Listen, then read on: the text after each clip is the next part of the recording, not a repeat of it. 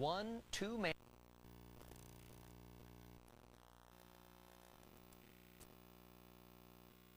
and purchase equipment. The county will have access to the money for 1 year and then will have to reapply for the fund.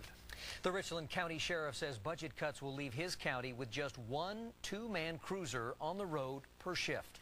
The sheriff says he's being forced to lay off 60 employees, half of them from the law enforcement side, the other half from the jail.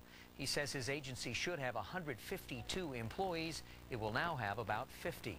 He says there's no way the department can adequately provide police protection to the 57,000 people it serves. Those 57,000 people live in a 500 square mile area. We're going to be lucky to have one car out. I'm very concerned about the safety of this community.